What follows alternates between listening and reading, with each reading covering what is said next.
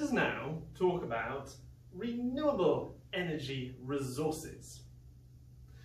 As different from the non-renewable energy resources, renewable energy resources are ones where the basic source of the energy continually gets renewed. That is, that there is an everlasting supply of that energy. It's not like a fuel that would ever run out. And we're going to talk about the renewable energy resources, their advantages and their disadvantages in this video. So basically, the ones I want to talk about today include solar heating, solar panels, wind, tide / waves, geothermal, biomass, wood, and I think we're nearly there. Is there any? Hydroelectric.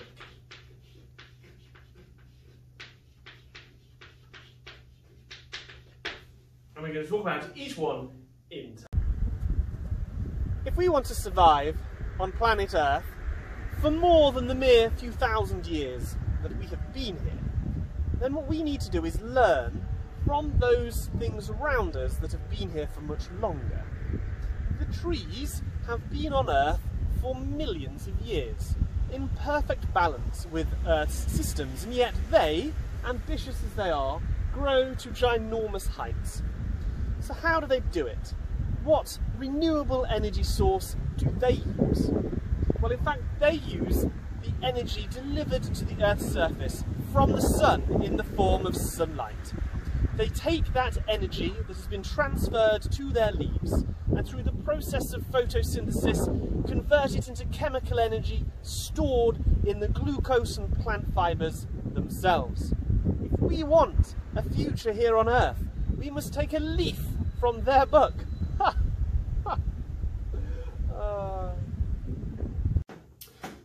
The bad news is we can't extract energy ourselves in the same way because we are not plants. We have not got chloroplasts in our extremities to absorb that sunlight and turn it into chemical energy. But there are ways in which we can take energy out of the sunlight. You see, sunlight, as demonstrated by this very large torch, is the sort of thing that to our eyes looks completely white. It is a mixture of colours, and in here there is an equal amount of all of the primary colours of light, and so it appears white to our eyes. But a long time ago, a scientist called William Herschel was studying the spectrum of white light, and he found that there was something that our eyes couldn't see that was being delivered with the light. It was called infrared radiation. Now you need to understand that infrared radiation is just a colour of light that our eyes cannot see, and yet what we can do is we can feel it. We're actually sensitive on our skin to infrared radiation. Now I have here an infrared lamp. Now this infrared lamp is giving off some red light, and that's how you can see that it is on, but also it's giving off something else, something that my hand can instantly feel when I place it in front of this light. It is, in common words, heat. I can feel heat transferring to my hand. This is what is coming with the sunlight. It gives you that glorious feeling of sunlight on your body when you step from the shade into the sun and you feel that instant heat all over you. Well, you perhaps don't experience that around here, but if you're in a hot country, you certainly would know, even if you couldn't see, that you'd stepped into the sunshine. Now what we can do is we can take the energy from this infrared radiation and use it to heat certain things.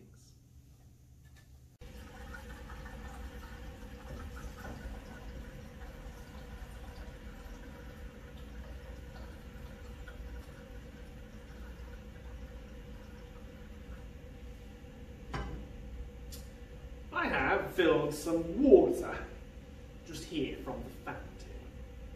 What I'm going to do is I'm going to allow this infrared radiation from this torch to warm the water up. I'm going to do it just by placing the infrared torch just here and allowing it to start heating the water. Here we have a thermal imaging camera, and you can see that at the moment the water is still quite cold and the surrounding carpet is warming up much faster, and this is to do with the specific heat capacity of the two. But over time that water there will start to increase in temperature until it has warmed, and then we can extract the thermal energy from that water and transfer it into electrical energy to be delivered through the national grid. So how does it work on an industrial scale? Well, in places like Seville in Spain, they have a very large tower. In the top of the tower, they have a water tank up here. And around the base of the tower, they have a series of mirrors. And these mirrors track with the sun so that the angle between the sunlight and the tower is always just perfectly aligned. So the sunlight from the sun comes down and hits each of these mirrors in such a way that the light is then reflected onto the solar tower in the same place. This enables a large area of light and a large amount of infrared radiation to be focused on the water, making the water very hot indeed. But what they then do with the water is, with a small pipe, they take it and they take it to the point where it is boiling, and they take from it the steam that is coming off the process, and it, in its narrow little pipe, turns a turbine which then is attached to a generator and transports electricity to the surrounding places. Now, the advantages of this are clear: that you get energy every time the sun shines, and that this can be done forever. The disadvantages, or perhaps I should say the limitations, come from the fact that the sun doesn't always shine. Here, the sun very rarely shines, but in other places such as Spain or North Africa, you have almost constant sunshine, and therefore those places are particularly rich in resources when you consider this renewable energy resource. About 100 years ago, scientists noticed something quite exceptional: that certain polished metal surfaces gave off electrons when light shone upon them. What they noticed was that electrons jumped out of the surface of the metal when the light hit the surface. And what they noticed was, if they placed another piece of metal nearby, then the light would have the effect of making the electrons jump from one piece of metal to the next. And that the sunlight was acting like a little pump, pumping the electrons from one place to another. Now, in a chemical battery, it's a chemical reaction that is driving the pump. Here, it is the energy in the sunlight. And so scientists, encapsulating these pieces of metal in glass, created the photovoltaic cell. Two pieces of metal that electrons would jump between when sunlight hit it. Then placing multiple photovoltaic cells next to each other, forming a photovoltaic battery or a solar panel, they were able then to extract electrical energy direct from the sunlight itself. Of course, there are huge advantages of this technology. This technology can be produced in large quantities. It can cover fields and fields and is produced quite cheaply. The glass is made out of sand. One of the other things that it's very useful for is that it can be placed on the roof of houses. Now, it has to be a south-facing roof for enough of the sun's actual light to strike it, but ultimately this is something that you could have associated with your house, contributing to the energy that your house uses. Now, the energy that it provides is a direct current, a continuous flow of energy. And this is useful for our electronics, and it is useful for our houses. But there is a big problem with it if we then try to sell it back to the national grid. The national grid is an alternating current. The electrons flow backwards and forwards 50 times a second, producing a current that actually meanders up and down like the surface of the ocean. This produces a current that is flat calm, always travelling in one direction. And for making the electricity that this produces compatible with the national grid, we have to delete half of it to produce that curve. Now, digitally deleting half of the energy that your solar panels have produced means that that energy isn't worth very much. In fact, it is basically half the value of any other energy source. So though this is good for powering your house, it is not very good for transporting across long distances or selling back to the national grid. It's also limited by the weather. If the sun doesn't shine, then there's no energy being captured on the roof of your house. You know, it's not always sunny here. In fact, it's very rarely sunny here. But what we do have is other weather, nice weather, like rain and wind. And that weather also is a source of energy if we know how to use it properly. The wind ultimately has energy stored in it from sunlight. You see, the sunlight falls down onto the Earth's oceans and it warms up the surface to the extent where evaporation occurs. You get a warm air, and it changes the density of the air by having all of those particles of water in the atmosphere. And of course, with the density change, means that if there is more air in one place than in another, it's going to try to move to readdress the balance. And this causes the wind. So ultimately, it was sunlight that started it. But what we know here is that we experience it as a sudden and rapid movement of air. And it blows on our shores nearly all the time. And here I have a turbine, just like the turbines that sit in the steam passage of the coal power station, with exactly the same behind it a generator ready to turn the kinetic energy of the turbine into electrical energy to be carried away. You can see here what basically happens is the wind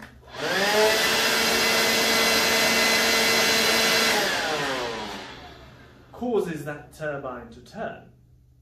Now, of course, I could make this more efficient by making this turbine bigger, so that the generator could carry a larger amount of coils when it turns, generating more electricity, carrying more energy away from this. The bigger, the better. More turbines as well is another way of amplifying the effect. We can put turbines in any windy place, and most of the time they will turn and produce some electrical energy for us. If there isn't enough land, we can put them in the sea, and you may see from places around the coast of the United Kingdom that there are offshore wind farms catching that wind, and the wind will blow forever. It's free. There are some limitations of this technology, however. The turbines are quite big, and they're quite expensive to make and install. People think they don't look very nice. People also are concerned that placing them in wild, remote, and quite often beautiful places spoils those places. Another major disadvantage is you have to have an awful lot of them, and they have to be awfully big before they generate even the amount of electricity that a small nuclear power station would produce. However, the energy is free, and it is unlimited. Over 75% of the Earth's surface is covered with water, the oceans. And the movement of the oceans is a place from which we can extract some energy. I am referring to tidal and wave energy. Now what they have in common is the fact that they are both movements of water, but the cause of each is different. With the tides, the dominant cause of the tides is the movement of the moon around the Earth. Every 27 days, the moon makes one complete orbit of the Earth, but the Earth, of course, is turning much faster. Every 24 hours, it rotates on its axis. So from Earth's point of view, it looks like the moon has passed overhead every single day, again and again and again. Now when the moon is overhead, or alternatively when the moon is directly beneath your feet, there is a net movement of the Earth's water. And this causes the sea level where you are to rise and fall over a 12-hour period. Now imagine that by the sea you had a large container of air. And that air was open to the sea at the bottom, but sealed everywhere else. At the top, there was a small opening and a little turbine. Now, as the sea level rises, it would flood the container from the bottom and press the air out the top, in much the same way as I have with this bicycle pump. As the sea level rises, it pushes the air out the top. As the sea level falls, it pulls air back in again. Every 12 hours, there is this net movement of air. That is one way that we can extract the movement of the ocean and turn it into the turning of a turbine and the production of electricity at a generator. There are other ways in which we can extract the energy from the tides by placing giant underwater turbines in the narrow openings of certain estuaries. When there is that net movement, the funneling of a large amount of water, like what happens in the Bristol Channel, then what would happen is those turbines would start to turn, and they would then generate electricity. Now, of course, the limitations of this are the fact that you only get one rise every 12 hours, and that you need a very large structure to generate what ultimately would be a very small amount of electricity. But what about the waves? What causes the waves? Well, it's not the moon. It is, in fact, the sun. You see, as we said with wind power, the warming up of the Earth's oceans causes a change in density of the atmosphere, which causes this pressure which pushes the air away from those high pressure regions to areas of the atmosphere that are lower pressure.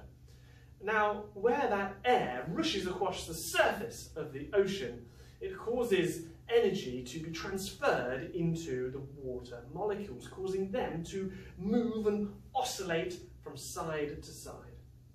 If you have a large stretch of water and the wind has been blowing fiercely on it, then you're going to have waves transferring energy without matter. And you can extract the energy from these in much the same way as you would from the tide. Using that same trapped vessel of air, as the wave passes underneath, it could pull air through, and as the wave travels back up again, it could push air back out again. And this continual motion would mean that you could then extract the energy from the waves. There's always going to be waves, and this technology is going to be able to produce some energy very, very, very cheaply, but of course you have got a large setup cost of building it in the first place. Now here I have an air pump, and I'm going to just have a little go. I'm going to just put my thumb over the end of this air pump, and I'll hook it up.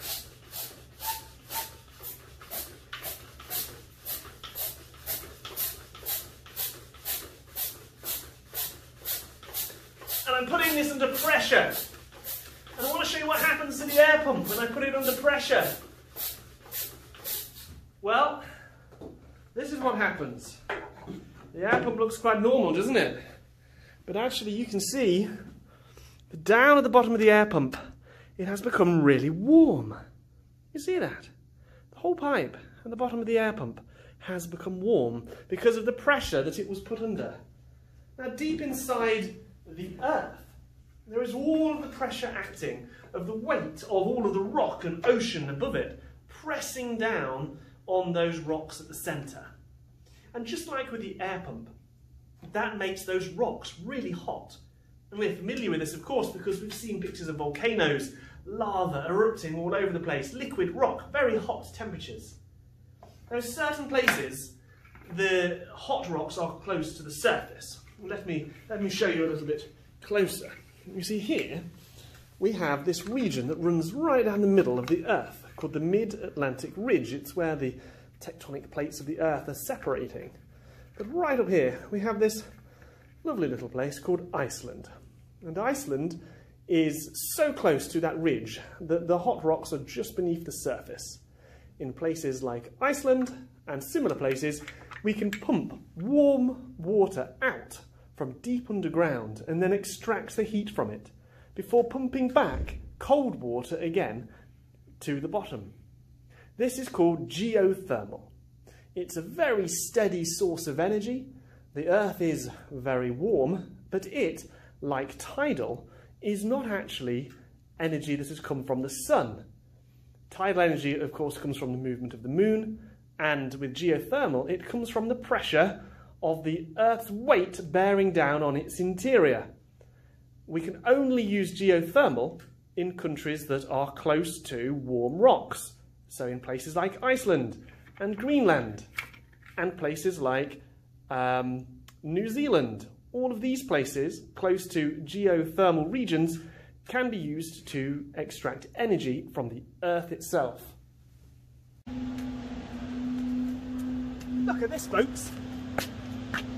Biomass. This is free. It's just fallen off this tree. What we can do with this is we can make a giant compost heap, and from the breakdown of all of the energy, the chemical energy that was stored in this tree when it was growing, we can turn that into thermal energy, and we can extract the energy from that and turn it into electrical energy. All we need is a large amount of this plant material. Look at all of these trees. They have been absorbing the energy from the sun and storing it as chemical energy for years and years. You know what we could do? We could burn the lot of them. You see, all of these are a ready store of chemical energy that through combustion could be unlocked to heat up water, turn a turbine and generate electricity. Cruel, you say? Well, actually think about it like this. If you grow the trees for that purpose, then you create a space for wildlife, a place, a forest that can exist but with purpose. At the end of the growth period of the trees, you can cut them down. And if you think that this might be polluting for our atmosphere, then think about this. The burning of natural fuels, such as wood, only puts into the atmosphere the same carbon dioxide as those trees absorbed whilst they were alive. It's carbon neutral to burn wood. We're not taking carbon from some ancient ecosystem and releasing it into our air. Oh no. We're taking the carbon from the air and we're releasing it back into the air. Neutral. Of course, it takes an awful long time for trees like this to grow. We might consider faster growing timbers, bamboo, or some such thing. Across the world, we have to be careful about this. Growing plants of a single species in large quantities is really bad for biodiversity. Digging up the rainforest and replacing it with palm oil trees, for example, was a really terrible idea, and yet we did it because there was money in it. We have to be careful. At this point in time, there is not enough trees on Earth to meet our energy demands. So we have to consider this as an option alongside other energy resources. What about rain? Can we extract any of the energy from the rain? And indeed we can. But you've got to imagine that this has ultimately come from the sun as well. It was the sun that did the work in evaporating the oceans in the first place to create the rain clouds. And then that rain clouds moved across the country and fell as rain. In some places, it landed in mountain reservoirs, high up above the surface of the water. As a consequence, there is gravitational potential energy stored in the rain itself. And so, just here we have a large reservoir of water. And what we're going to do is we're going to release it. Now this is done in places around the country where there are mountains and places where the water can be stored in the first instance. The flow of the water as it goes from the higher place to the lower place is something that we can use to turn a turbine and generate electricity when we choose. So for example, I'll turn on the water.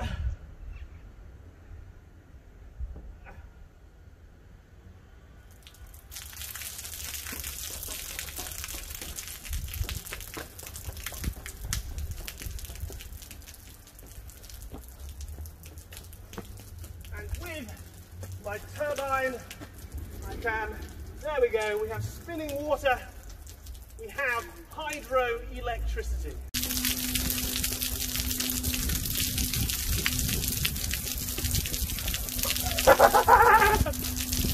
Here we have the turning of the turbine, catching the water flow. It's a little bit chaotic, but what we should have is the turning of the turbine, there we go, generating hydroelectric power. Woo!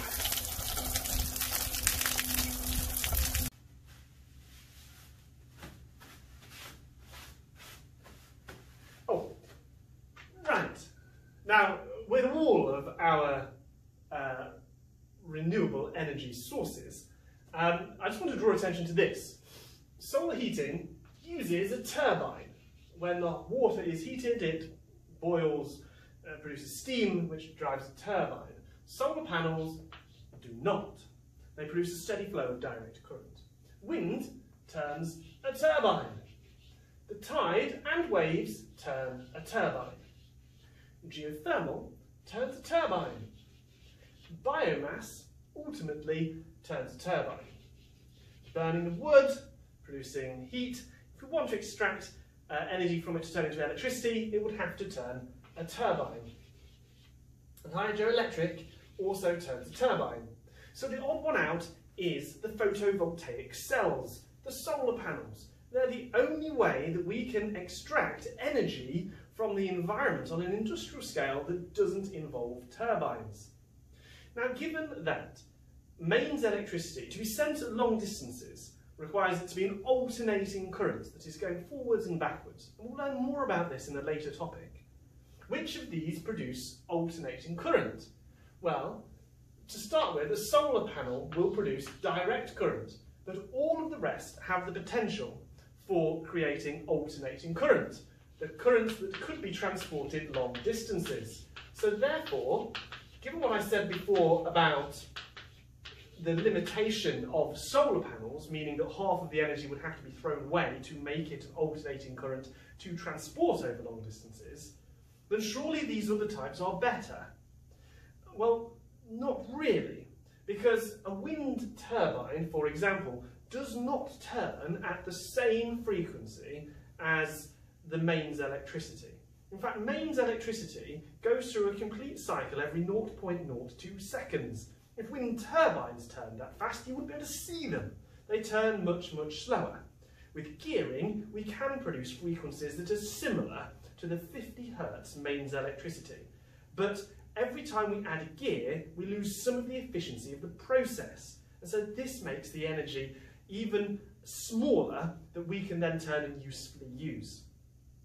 Now, with all of these energy resources, you may think that they are clearly the way forward, but one thing they all have as a limitation is scale.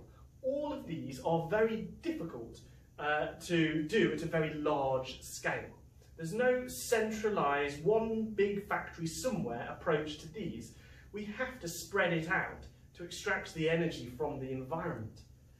Now, a single nuclear power station, for example, could produce a huge amount of energy similar to this. 100 seconds to midnight. That is the time on our doomsday clock. This old clock doesn't run anymore, so we decided to set its hands at a fixed time. A time that is in line with the international doomsday clock. But what is this thing that I speak of? Well, the doomsday clock is an indicator of just how close mankind is to total and utter destruction. There are things that threaten our very existence, things such as war, nuclear weapons, climate change, poverty. All of these things contribute to the insecurity of our species. We are here today, but will we be here tomorrow? One of the things that is a real concern for people across the world is the rising population of the planet. And with increasing numbers of people, an increasing number of people living technological lives, there is this ever-rising demand for energy. Now, up until this point, we have used non-renewable energy sources to generate that energy and meet that demand. But this cannot go on, for the scarcity of those resources and the increasing demand mean that the two cannot be met. In the future, we may be able to tap into the energy sources of the sun itself with a process known as nuclear fusion. Nuclear fusion, a technology that we have not yet been able to make on an industrial scale, would use a fuel of hydrogen present in everyday water and turn it into helium, which would float out of our atmosphere, a noble gas that does not interact, is not a greenhouse gas, and is quite fun in party balloons. And from the collision of hydrogen atoms, you would get helium produced and a huge amount of energy, just like what happens inside the sun. The only problem with this is that it has to take place under very high temperatures and pressures, like in the interior of the sun, and we just cannot yet make those sorts of conditions. And so for a while, that's it. The future, there is an unlimited energy answer, but for now, we have this gap. We are living in the interval. Up to now, non-renewables. In the future, nuclear fusion. But right now, we have to make a choice. And that choice is renewable. Until we can get nuclear fusion online, we have no choice. If we do not stop burning non-renewable fossil fuels, we will cause an irreversible change in our atmosphere that would push us not closer to midnight, but to midnight itself. And so until the scientists, until the physicists, and until the governments that support those scientists and physicists invest heavily in nuclear fusion, then we're going to have to select the renewable energy sources to fill in the gap. Not any one of them will be enough. At this point, because of our growing demand, we need to employ all of the methods discussed in this video. Otherwise, it's game over.